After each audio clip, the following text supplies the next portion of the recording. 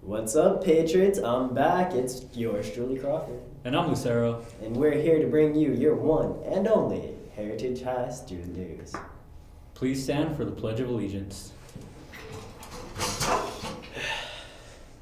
Ready?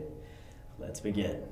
I pledge allegiance to the flag of the United States of America and to the republic for which it stands, one nation, under God, indivisible, with liberty and justice for all.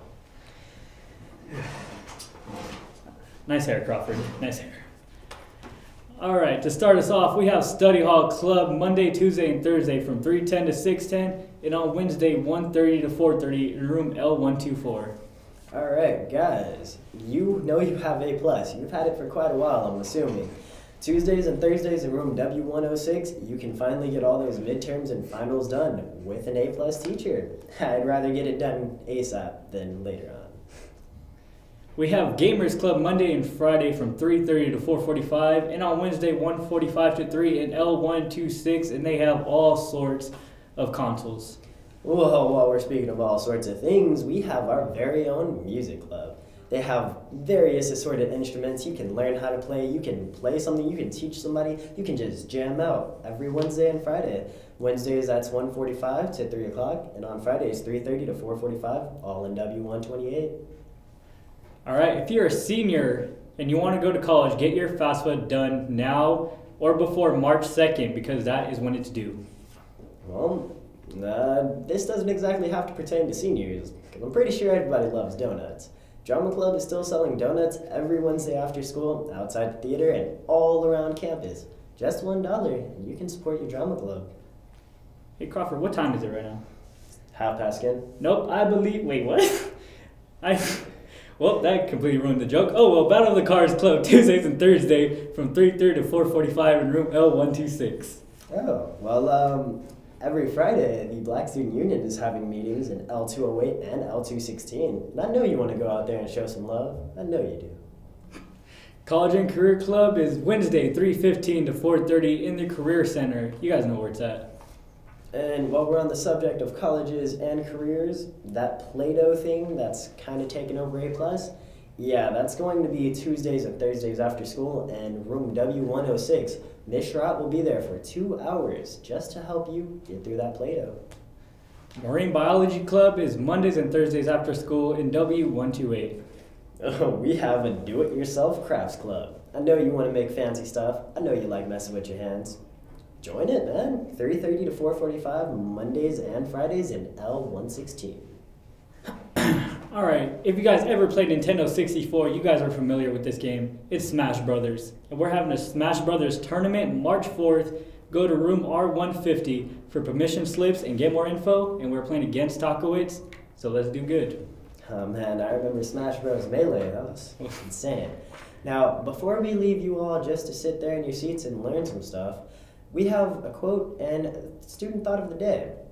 So first off, keep your face to the sunshine, and you cannot see a shadow, from Helen Keller. And from one of our very own students, don't worry about what other people think about you. What you think about yourself is all that matters. What everybody else says is just their opinion.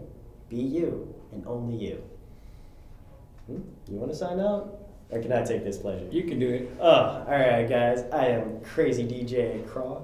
DJ Crazy Craw, that one. Here we go. I'm just a normal Lucero.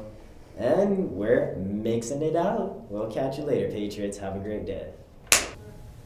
Hello, Ms. Marie Antoinette. Today I'm here to interview you about Black History Month. Let's start off with, why don't you tell us a little bit about yourself? Well, there's so much to tell about me and what I do, but for the record, since I'm here at Heritage High, is that I'm actually a concert harpist, classically trained. I went to school and studied harp performance, and from there then I went to play in the symphony in Los Angeles as principal harpist with the Southeast Symphony Orchestra. And then I took that skill set and moved it into smooth jazz and R&B music, kind of funk. Right. And the whole time I was playing this beautiful classical music, I wanted to take it. I was like, I want to play music that I grew up with. Right. And the R&B music, funky. How do I make it sexy? How do I make it people can dance to my music. So it took a little bit of a while, and I got with a wonderful producer who taught me how to take my classical training skills and move it into R&B, smooth jazz, funk. So what interested you into playing the harp? What was your main drive? Well, you know, I was introduced to the harp in middle school, and every year the teacher that I had, they had a music month where they brought in all these different instruments from the orchestra. And so one week, the harp came in from the symphony, and the harpist demonstrated the harp. And as soon as I saw the harp and heard the sound, I knew instantly that's what I wanted to do. That's what I wanted to play. So that has been my driving force of excellence, and to study and practice and do what is necessary to achieve the goals that I wanted to do. And then I went off to school to major in music and major in harp performance. So what do you usually do to celebrate Black History Month? Well, for one, what I'm doing with you guys right now, I do a lot of performances and concerts, but I always like to participate and go to the shows too, and the plays and to theaters, because there's so much going on during Black History Month. And so a lot of lecturers, a lot of speakers, professors that bring in true knowledge of our history. What is the significance of Black History Month to you? Well, it's huge. It's really huge. I'm saddened that it's only 28 days, but we'll take that. But you know, when you think about planet Earth and where we are, this planet is 4.6 billion years old. Right. And to know that the very first people on the planet were African people, ancient African people, that is you and I. That is my DNA. That's where we come from. Because a lot of times during Black History Month, and particularly mostly all the schools, they only focus on slavery. They never go back beyond that.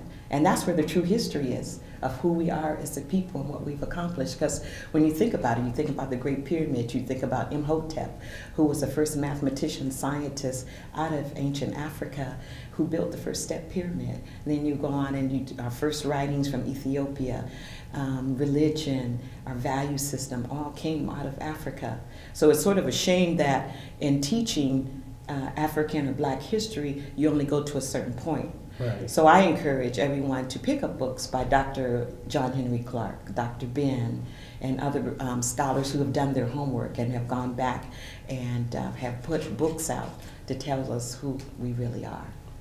So you're participating in the Black History Month celebration, right? Yes. What part do you play in this cultural celebration? Well, I am performing on stage.